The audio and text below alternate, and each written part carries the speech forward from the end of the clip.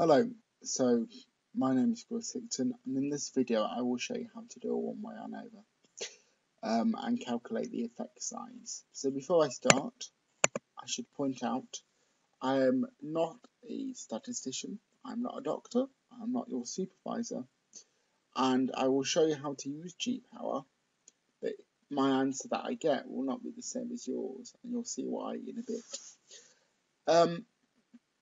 So please know, if you are planning to do anything medical related, then there are experts who have greater statistical ability than I do.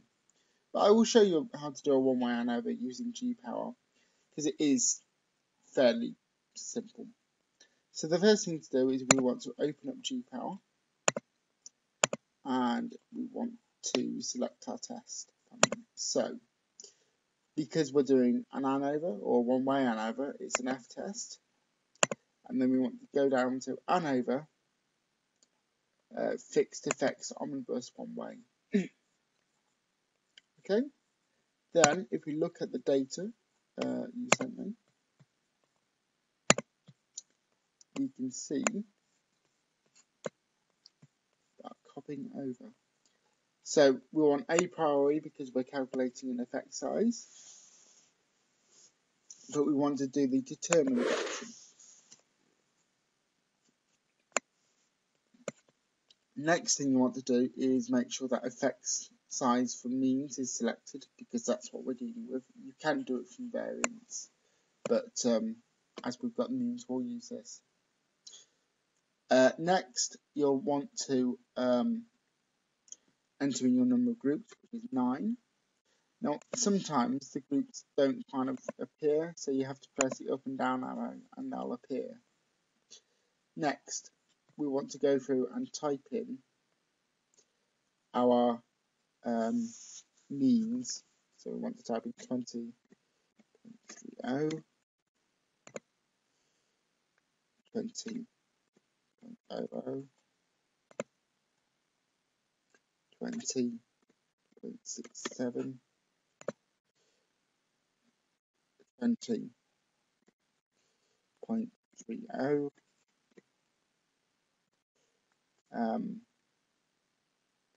20.33,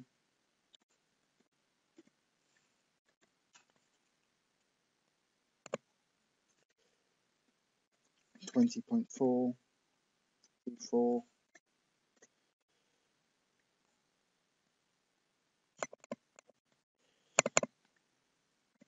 20.46, 20.96,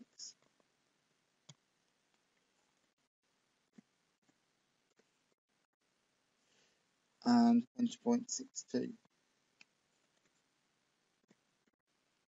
Okay. Next, we want to enter in the size. So 2 at 9, 5 4 4,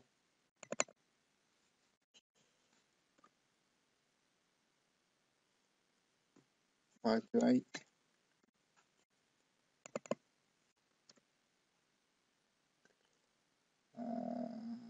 5 to 8, 6 5 0,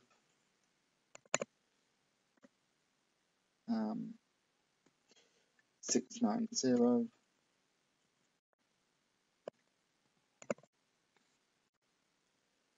6 9 0, 3 9 5, 6 5 8,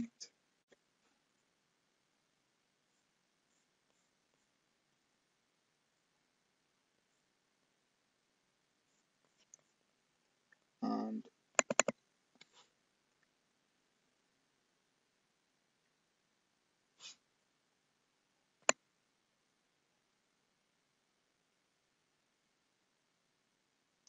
one second, I'm just worked out on this one. Oops, 5 to 8, yeah, 6 5 0, 6. There we go. There's 2 6 5 0s. bottom line. 690.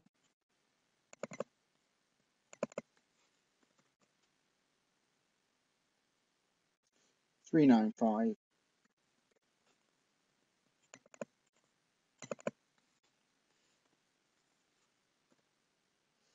395. 658. And 534. Okay, so once we've done that, right, and this is a bit which will is where we part company in a way. So if we go on to SPSS, the last thing we want to do really is find out what our standard omega of the standard sigma of the population is. Now to do that, if we just have a look at our SPSS output, you can get a table of descriptive statistics. So to do that, you go analyze, descriptives, put the dependent variable you're interested in, and then click OK, and it will produce a table of statistics which will be different for yours. And then we just copy that and paste it in, like so, and then click calculate. So we can see that you've got an effect size of 0.02. Now, if you're a psychologist, that's where you would stop reporting, because you put 2 decimal places. Okay. What you can then do is click calculate and transfer to the main window.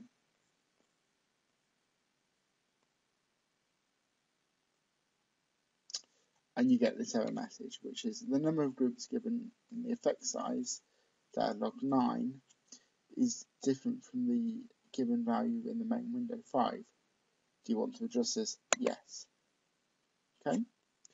Now, according to Clark Carter, Cooligan, Cohen, and much the same, if you want to work out your total sample size, then you can just go for 0.8. But as we've got, you've already got your total sample size, you don't have to. You can go into post hoc, you can enter in total sample size there, 4,858, group 9, alpha being that, effect size being that.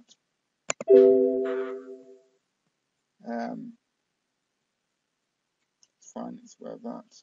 It's an average groups. Possibly want to do that. You can see that you get a power of 0.8, so that's actually quite weak. But if we go back to here and the a priori,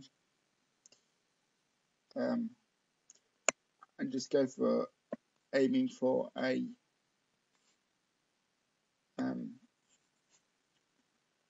just a standard one that is recommended, you can actually work out how many you would need if you've got a power of 0.8 in order to achieve an significant result. So you see you would need a total sample size of 27036, which if we compare to what we've got here, and look here, so we got an effect size of that.